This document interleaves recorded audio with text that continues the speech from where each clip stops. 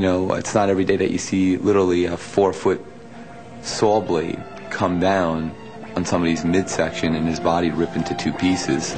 Take off some shoes here.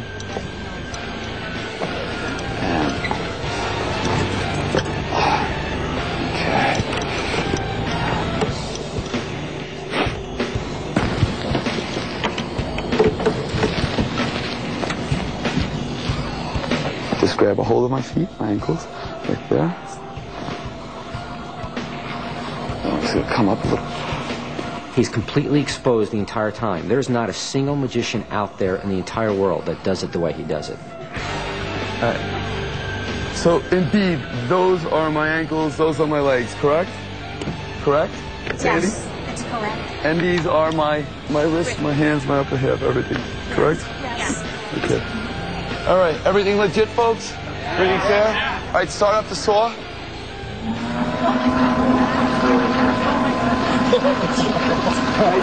Nice and slowly, Jason. Nice and slowly. I want you to come down on that. Nice and slowly.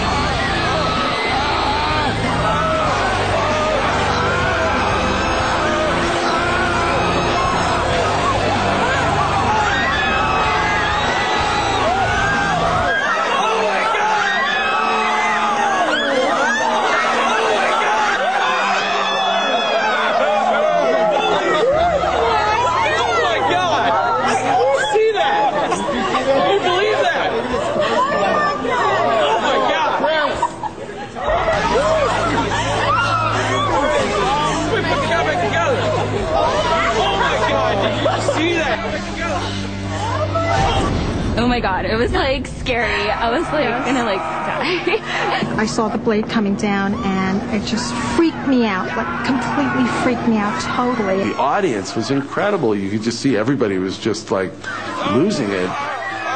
All I can think of was, oh my gosh, this man's going to be cut in half. Many magicians have sawn other people in half, and other magicians have sawn themselves in half, but nobody has done it the way Criss Angel has done it. It wasn't fake. That was it. Like if you tried to figure out how it was fake, it'd be impossible because it was real. It was there in your face. You don't look away from him at all. Not only does the saw go through Criss Angel, but through the table. The table drops into 2 pieces, and you see 2 halves of Criss Angel in separate places, both alive at the same time. It's just a miracle. I was crying. His legs were like twitching. Watch my feet. I was so scary to think about. Oh, it's still shaking. I'm heart beating. And then we get to walk in between his 2 body parts and like look at him and see at all angles that it's really him, like cut in half, no gimmicks, no anything underneath.